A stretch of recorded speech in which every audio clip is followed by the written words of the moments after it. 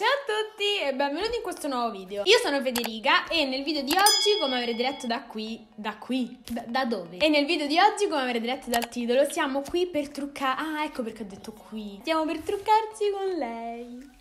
Allora, se ancora non mi seguite su Instagram, male. Qualche giorno fa è stato il mio compleanno, ho compiuto 24 anni e il mio fidanzato, che saluto, ciao amore mio, mi ha regalato questa gioia. Allora, per chi non sapesse che cos'è, questa qui è la palette di Norvina in collaborazione con Anastasia Beverly Hills, la volume 4. Sono uscite ben altre 3 appunto palette di questa edizione, quindi super grandi, cioè guardate la mia faccia. E io possiedo solo questa perché il prezzo non è, diciamo, indifferente. Infatti queste meravigliose palette costano circa 70 euro e non ho mai provato nessuna di queste e quindi per il compleanno appunto ho deciso di farmi regalare, di far sborsare i money alla mia metà e quindi oggi siamo qui per provare lei. Innanzitutto ve la faccio vedere bene. Questo qui è il pack primario, quindi molto semplice, molto minimal, però devo dire che a me piace tantissimo e poi il rosa cipria è uno dei miei colori preferiti che si vede insieme al lilla. Ed eccola qui. Allora ditemi se questa non è la cosa più bella che abbiate mai visto. Cioè per me lo è e quindi appena l'ho vista io sono rimasta completamente rapita da questa palette. Cioè guardate i colori, è meravigliosa, cioè proprio sui miei toni, quindi tutti questi rosa, questi glitter, è veramente super bella. Allora, visto che questa palette, come avete visto, ha tantissimi colori, veramente molti rispetto a quelle, insomma, classiche di Anastasia come la Soft Glam, ha molti più colori. E non volevo sinceramente fare un video in cui la prendevo, facevo un look occhi, arrivederci e grazie, perché non lo so, non mi sembrava di aver sfruttato al massimo tutti quanti gli ombretti e così non capivo realmente la loro qualità, la loro performance, eccetera. Allora, innanzitutto non ci ho avuta io quest'idea, non sono un genio del male, ma ho avuto quest'idea guardando il video di Giulia Mapelli, che ha fatto sempre un video proprio su questa palette in cui realizza più di un look, che vi lascerò nell'info box se volete andarlo a vedere, lei è veramente bravissima. Quindi vi ho chiesto su Instagram in un sondaggio se eravate d'accordo, se preferivate anche voi vedere più look con questa palette piuttosto che uno solo e farvi vedere quei 3-4 colori, quando invece ce ne sono molti altri. E per capire se una palette da 70 euro vale i soldi che costa, secondo me provare 2-3 ombretti non è il massimo. Ovviamente rimarranno prime impressioni perché è la prima volta che la provo, però magari facendo più di un look occhi riusciamo a capire più o meno i colori come performano. Bene, bando alle ciance, ho parlato anche troppo e direi di cominciare. Non ho idea di cosa fare. Allora, innanzitutto ho già steso la mia base di P. Louise perché secondo me non avrebbe senso non utilizzarla, perché io la utilizzo in ogni video.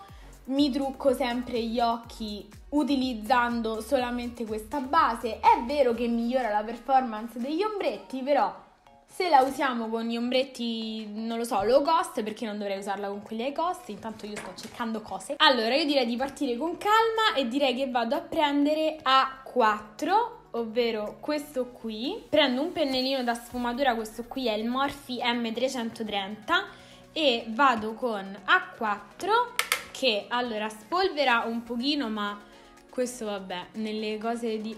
Oh, cominciamo bene e inizio a sfumarlo nella mia crease. Ovviamente ho già fatto la base, ma vabbè, mi sembrava scontata come cosa, anche perché sennò ci avremmo messo anni. Ok, il colore si è sfumato benissimo, è andato su una bomba e passerei a un altro colorino. Voglio prendere D5, ovvero il marrone, questo qui, e lo voglio mettere qui sotto. Molto bello, molto molto bello. Vi ho avvicinato un po' così si vede ancora meglio, visto che ci stiamo concentrando comunque sugli occhi. Continuo a sfumare D5 sempre nella piega e vado anche un pochino in su. Poi riprendo un po' di A4 e mischio i due colori insieme. Ok, come colore shimmer vado a prendere A5, ovvero questo qui, e con il dito, è burrosissimo, veramente super burroso, e lo vado a mettere con il dito su tutta la palpebra mobile. Bellissimo, cioè solida qualità Anastasia, assolutamente senza alcun dubbio. Veramente un colore molto molto bello, super luminoso, super burroso. Poi voglio dare un twist e allora vado a mettere con un pennellino preciso a 3 e lo voglio mettere nell'angolo interno. Non lo so, per dare un twist diverso, diciamo, per non rendere il look troppo monotono. Ed ecco qua. Carino, dai, niente di che, cioè nel senso è un look abbastanza basico e marroncino con questo tocco così perché mannava. Come fa anche Giulia nei suoi video, vi faccio vedere come sarebbe il look con le ciglia finte solamente appoggiate. Ok, possiamo passare a quest'altro occhio e dunque. Stavolta voglio andare sul lilla, quindi vado a prendere C4 e wow, cioè la pigmentazione direi che è molto presente e direi che si sfuma anche in 0 secondi, cioè si è sfumato da solo, è incredibile. Cioè gli ombretti sono veramente fino adesso, almeno i colori che ho provato, di qualità, cioè si sfumano benissimo, si mischiano tra di loro insieme veramente molto facilmente. Gli shimmer, vabbè, ne ho provato uno, però quello che ho provato era molto burroso, quindi sono curiosa di vedere il prossimo. Ok, io non devo fare più niente perché questo si è sfumato da solo. Purtroppo c'è molto, cioè gli ombretti fanno molta polvere, però questo nelle palette di Anastasia lo sapevamo e ce lo ritroviamo pure qui. Allora, con un pennello più preciso vado a prendere E4 e lo vado a mettere nell'angolo esterno e lo picchietto piano piano, tampono il colore, bellissimo.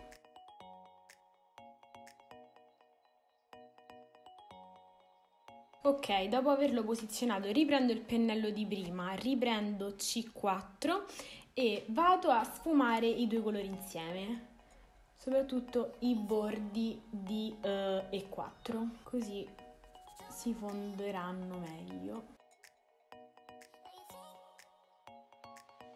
Ok, guardate che bella sfumatura che è venuta. Ok, adesso vado a prendere C3 sempre con le dita, che è questo bellissimo duogram. No, cioè, ecco, la paletta vale solo per questo. Io direi che vale solo per questo.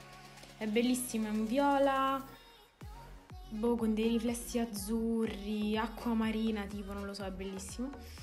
E lo vado a mettere sulla palpebra.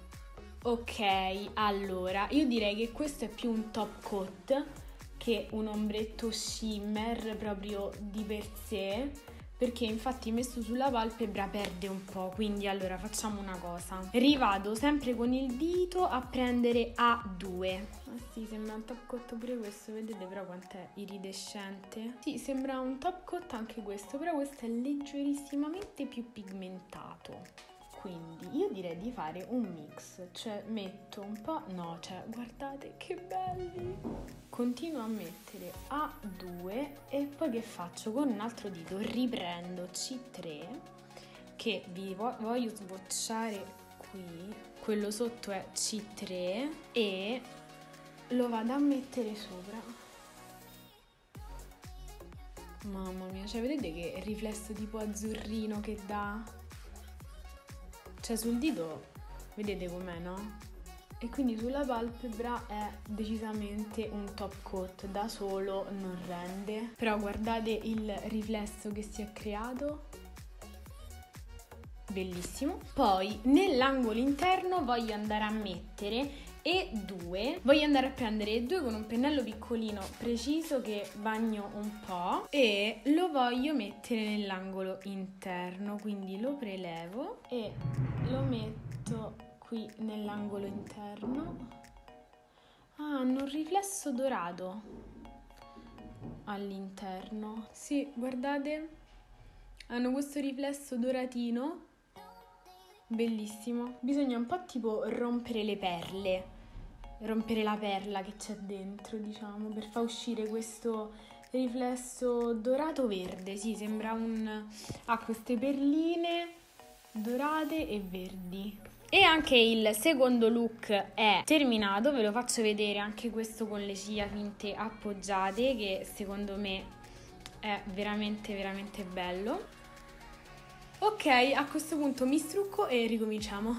2000 years later. Ok, ci risono, ho rimesso di nuovo la base, questa qui di P. Louise, la solita, e possiamo andare con un altro colorino. Allora, ho già visto ovviamente dei video e delle recensioni di questa palette e una cosa che so è che i rosa tendono a macchiare, questo purtroppo era previsto, però appunto i rosa tendono a macchiare la palpebra, quindi adesso proveremo anche questi. Allora, vado a prendere C1, ovvero questo colore di transizione marroncino, e lo metto su tutta la piega. Sembra un classico marroncino colore di transizione. È un bellissimo bellissimo colore di transizione, si sfuma benissimo da solo. Poi vado a prendere A5, sempre con un pennellino più preciso, e lo metto nell'angolo esterno. Allora, è simile a quello che abbiamo messo prima, però quello che abbiamo messo prima era D5, questo invece è B5 ed è freddo, molto molto più freddo, invece D5 è molto più caldo, ve li faccio vedere. Prima abbiamo preso questo qui, questo qua, e mo adesso stiamo su questo qua sopra, quindi come vedete è molto molto più freddo come colore. Sinceramente a me piace più caldo, quindi piace più D5, però alla fine come colore ci sta.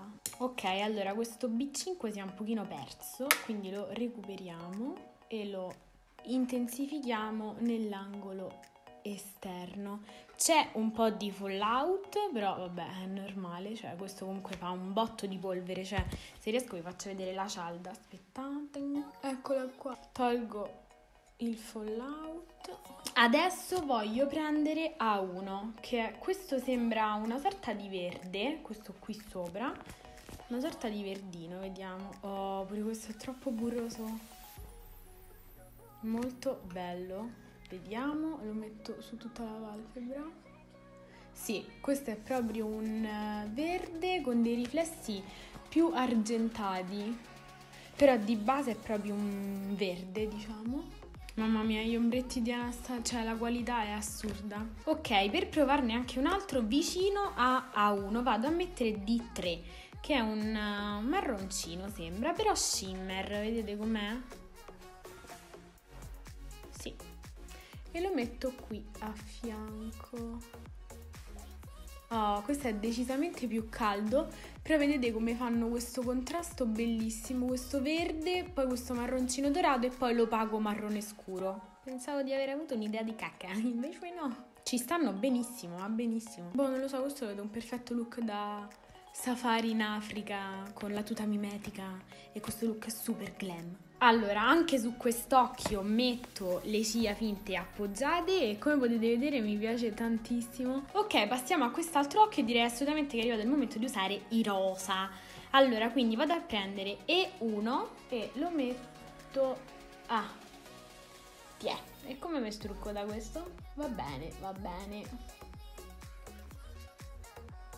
Direi che non c'è bisogno di altre parole fondamentalmente per usare questo colore. Ok, adesso cioè lo devo fare, devo andare su E5 e ci vado con un pennello più preciso, quindi vado su E5, sbatto l'eccesso e...